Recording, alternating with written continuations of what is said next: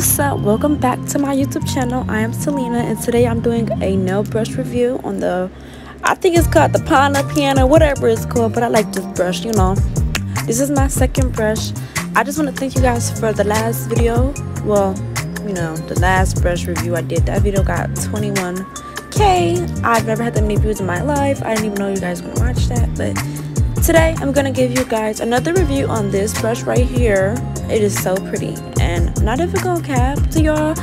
The brush that I recommend y'all, like, you know, the last video, it was a nice little brush or whatever, but this brush even better than that. I mean, it cost a little more, but in my opinion it's worth it. So I'm just gonna give you guys a review on this brush. It's pretty soft. This right here, this brush is a number 20, and yes, it's actually big.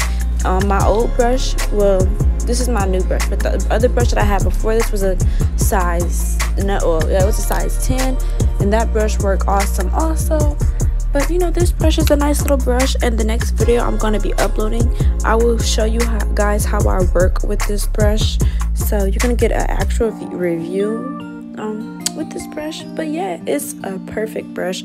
I think this brush was like $58. I got it on Amazon. It came the next day. The bristles are really nice and soft, and oh yeah, they're gonna my number 10 next to it. The number 10 it looks small, but it actually isn't that small. I like that brush also, but the number 20 is I think this is the biggest brush I've had actually, because my old brush, my other number 20 did not live up to its actual size, to be honest with y'all. But